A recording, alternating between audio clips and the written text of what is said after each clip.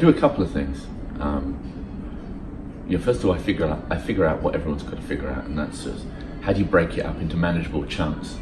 How do you find something that you can measure? And the second thing I do is I look at value. So just, what's the purpose of spending that time? So for me, because I've got multiple ventures and multiple interests, I use what we call a pyramid model. And so I think of this pyramid as being either sharp and tall or very flat at times.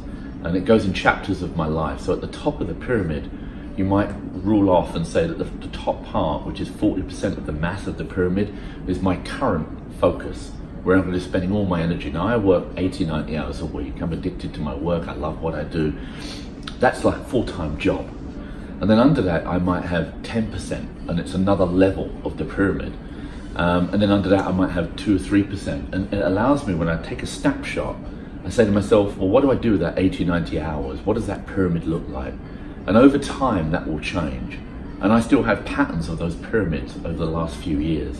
And it's, for me, an important way to make sure I balance my overall aggregate time. And then there are other things, we all use calendars, we all chop up time. I try to be very focused about my meetings, how I want to have my meetings. I try to make the right kind of decisions at the right time with the right amount of people. I think about the choice of that group because I like consensus-based decision making, but I'm always aware of time.